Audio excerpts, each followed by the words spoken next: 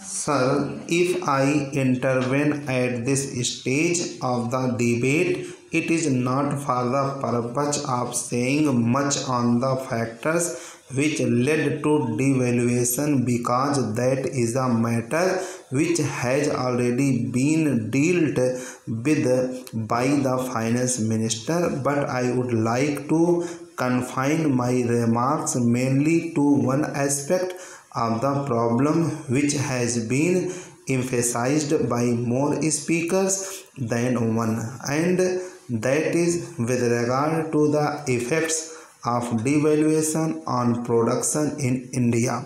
It was some comfort to find that in some matters at least we had support from strange quarters. I mean my honorable friends, the previous speakers, who very ably justified the large imports of capital goods which have come to this country in the course of the last year.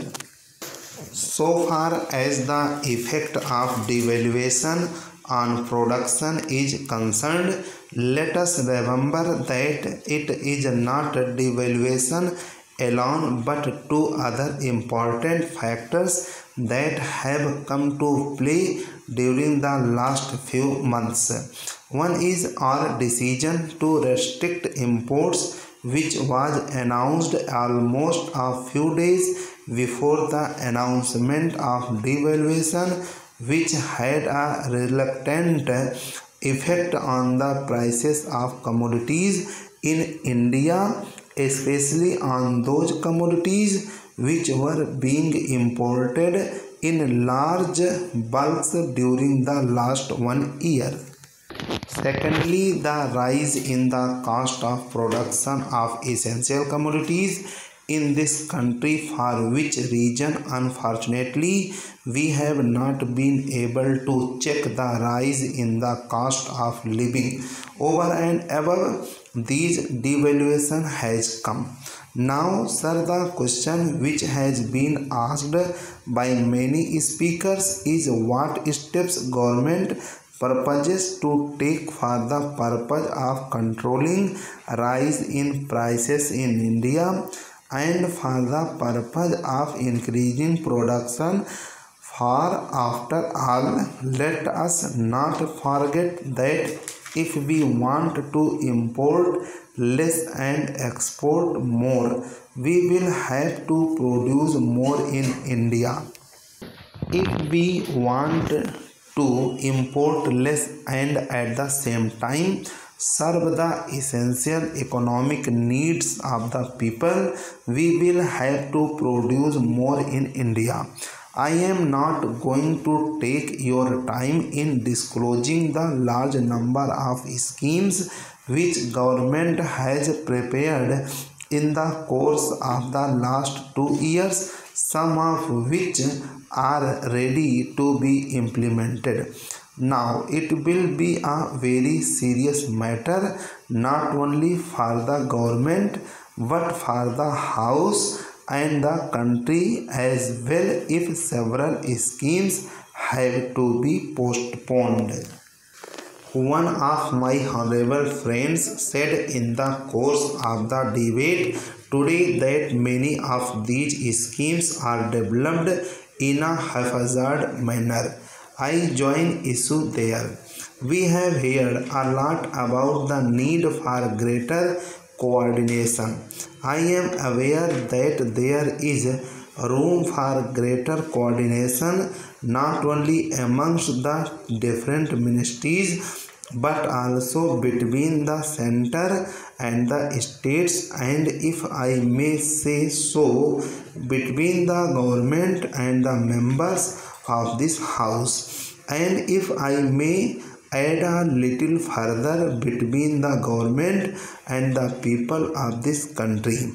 In fact, I feel more and more today that there is considerable clearance between the government and the people because of lack of information on the part of the people of the steps which government has taken in the course of the last 2 years in spite of tremendous odds and difficulties. Here, if I may say, in all humility, is a responsibility which members of this House, particularly those belonging to the Great Congress organization, have to take upon themselves. You have to go to the people and have got to inspire them to the needs of the situation and to explain to them what government has done so that you may get the largest possible response from the people. That gap has come into existence. Let us not throw at each other and say that government should do it and you should not. But the fact remains that the gap is there, and the question is how that gap can be filled up and people enthusiasm can be fully rushed. So far as government's schemes are concerned, I might very briefly allude to one or two schemes so that the House will be able to realize how their non-implementation may adversely affect the economic conditions of the country. The House is aware that we have entered into a contract with a well-known Swiss firm for the manufacture of machine tools.